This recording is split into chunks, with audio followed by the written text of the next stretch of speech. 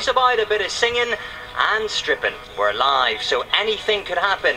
And there may be some strong language and flashing images, and you've guessed it, nudity. But how much?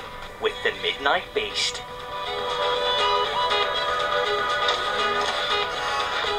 Wrote the song. Wow. This doesn't feel like Superstardom. No, they're on the tempo. You ready?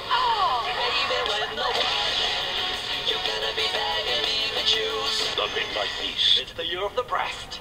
Beast. Brand new comedy starts next Thursday at 10 on E4. Hello you, you're looking lovely. It's 10 PM and we are live on E4 and YouTube. It's like being in the future. Now all day you've been tweeting us, asking if we will unleash the beast. Thank you very much. And we've met your demands. Live, loud, and with a little bit of nudity, this is the Midnight Beast.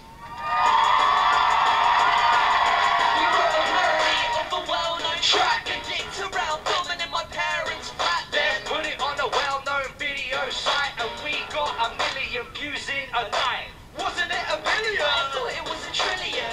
What the hell? Let's call it a squillion. If you haven't heard of us, then wake up with a Midnight Beast. We like to say fuck, fuck, fuck, fuck, fuck.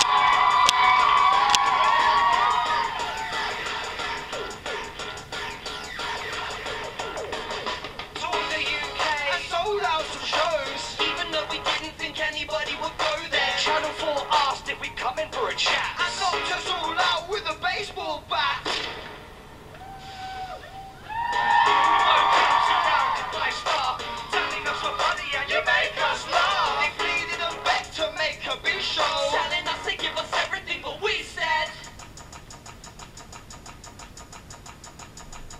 sure. Big boys. Yeah, we're big boys. We're much bigger than schoolboys.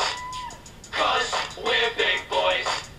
Living in a big boy world, a big boy world, a big boy world. We just moved out. We just moved out. We just moved out.